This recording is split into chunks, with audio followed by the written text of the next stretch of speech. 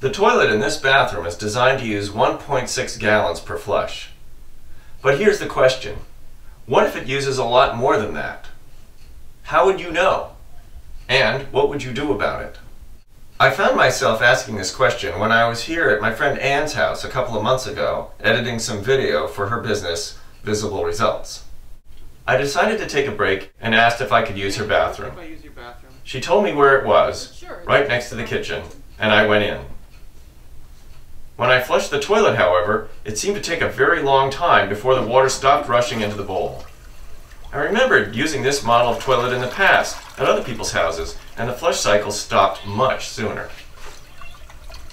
So I came back today to see if Anne and I could figure out how much water this toilet actually uses. So Anne, where's your water meter? It's right at the bottom of the basement stairs.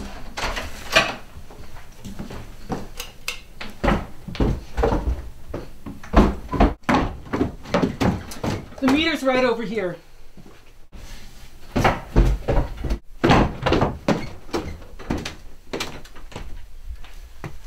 Oh, okay. This is a pretty standard water meter. Okay, so the main pointer here goes around one time for 1 cubic foot of water being used, and it's marked off in tenths of a cubic foot. And this little red pinwheel thing next to it rotates much faster if there's any water being used. So that's a good thing if you are looking for leaks in your house or anything like that. You'll see this little one move ever so slightly, and that means some water's being used somewhere. They did that so because you might not notice the big pointer moving that fast when that happens. And then you'll see a row of digits underneath, and that means the total number of cubic feet that have been used since the meter was installed. And that's the number that the water company uses to bill you when you've finished a billing period of water. So is there anybody or anything using water in the house right now that you know of? Is there laundry running or a dishwasher, or is anybody gonna, is no lawn sprinklers going or anything like that? Nope. Alright, well so far the pinwheel isn't going around, so it looks like there's no water being used right now, as you say. And so what I'll do is I'll make a note of where the big pointer is, and then you go upstairs and flush the toilet, and we'll see how far it rotates before the toilet finishes. Okay.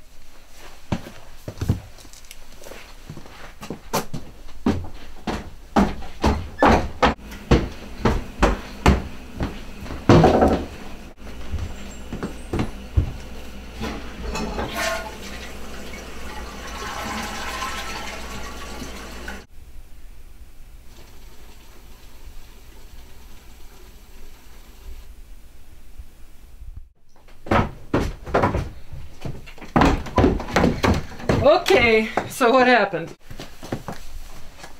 Oh good, you brought a calculator.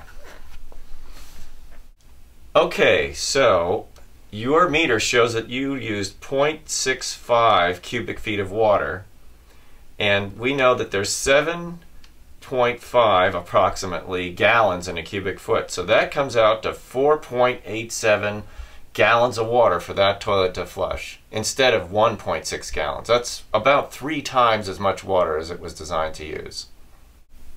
I had no idea it was that bad.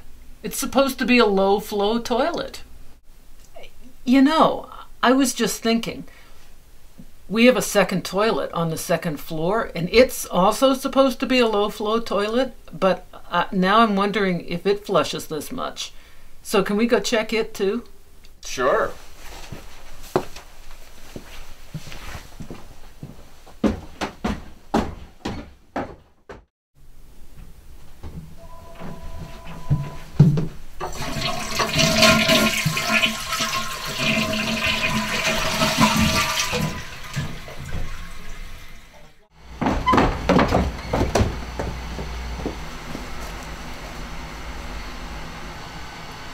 Alright, so we started at the 0.3 and we ended up, it looks like just before the 0.7, so it's not really,